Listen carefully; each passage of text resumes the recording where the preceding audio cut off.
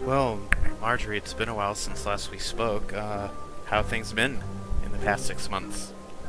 Well, actually, from the last time that I spoke to you in front of the camera, my landlord evicted me, because I wouldn't shut the fuck up about being, his girlfriend.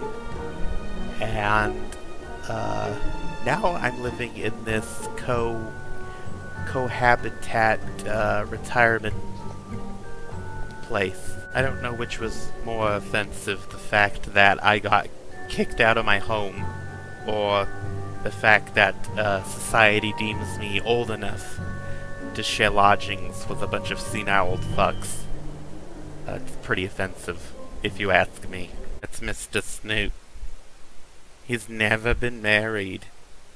He's probably a homosexual.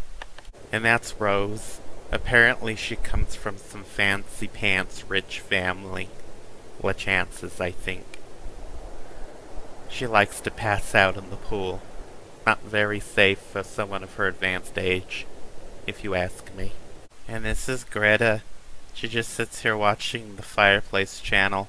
I keep trying to tell her that it's not an actual show, but I think she's too far gone. And there's Priya. She doesn't speak any English. No English at all. Priya dear, how have you been? Oh, I've been okay. Just reading my books. Not a lick of English. And then there's Seth and Maggie. They're extremely fucking old, and they're always fucking. And I have reason to suspect that they're swingers. I mean, just look at that fucking bed. Disgusting. Yeah, and that good-for-nothing skank Maggie Bennett died. Supposedly she picked up some exotic disease that's been going around. Well, I guess that's what happens, you know. They say mask up for a reason. They also say don't stick foreign objects in your mouth you don't know where they've been.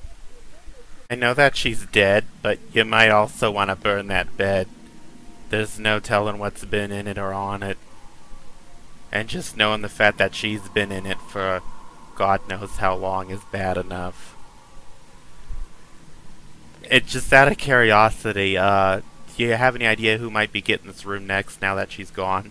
If there's any way at all you could clean up the trash of Evergreen Harbor, I'd be eternally grateful. And I'm not just talking about the Lilith Fair next door. There's a bunch of assholes roaming those streets, and the world would be really, really better off without them. Well, Mr. Hayashi and me might not be a thing anymore, but at least I still have one friend. So there's that. And Seth just hasn't been the same since Maggie killed over and died. I guess he's not used to swigging with only just himself.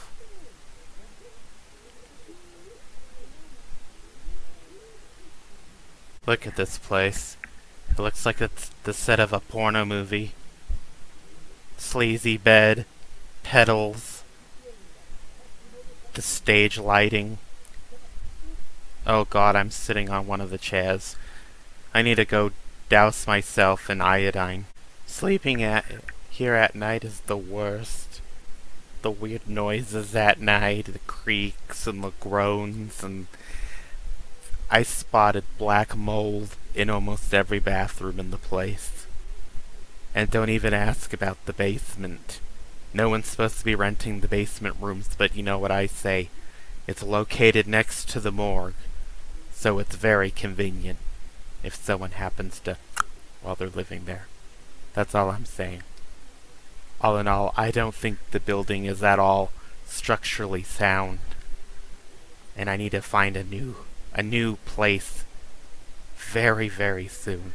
So, as can be expected, I've been spending an awful lot of time here at work lately.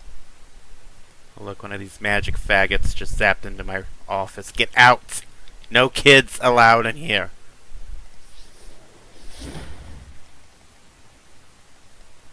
I'll be honest with you, I'm really just playing Farmville. But it beats being in the Alzheimer's factory, that's for sure. I've been spending a lot of time, more time than usual, here at work at the library. Because I honestly cannot be bothered to go back and deal with all the sights, the smells, and the sounds of the nearly departed. It's too depressing. All in all, I'd have to say that Potty Gardens is a pretty shit place. And I don't think it's really worth the cost of living here. But at least the government's paying for it and I'm not, so hey, there's that. But if I'm gonna be perfectly honest, I'd rather live under the overpass than live here. It reeks of death. I feel like every day, closer and closer, I feel like I'm being jinxed by these folks. I just don't like it. So all in all, I'd say my current living experience is complete shit. And I never thought I would say this, but I think I'd actually live next door to the Lilith Fair than share lodgings with a couple of senile assholes. I'm doing the only sensible thing I know, calling my realtor and getting the fuck out of this place.